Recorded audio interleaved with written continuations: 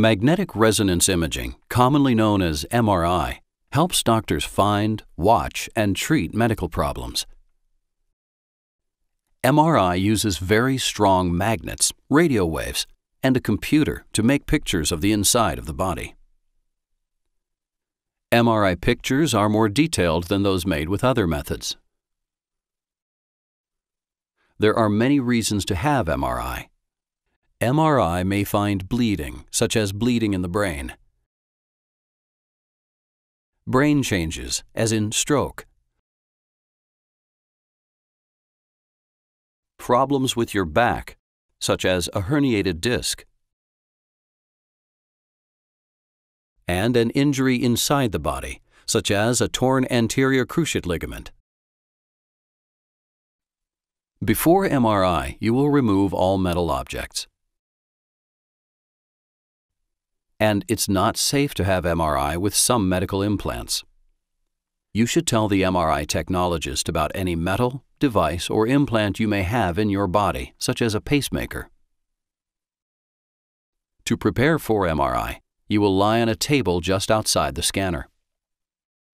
MRI scanners are very noisy, so you will probably wear earplugs or headphones.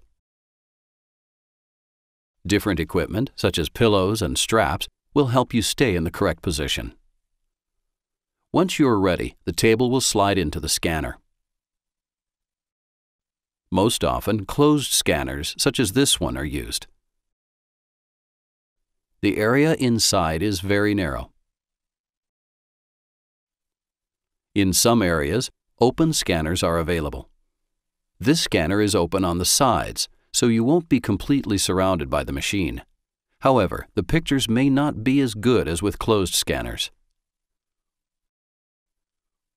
For either type of scanner, a technologist will operate it from the next room. You will be able to talk to each other through a two-way speaker.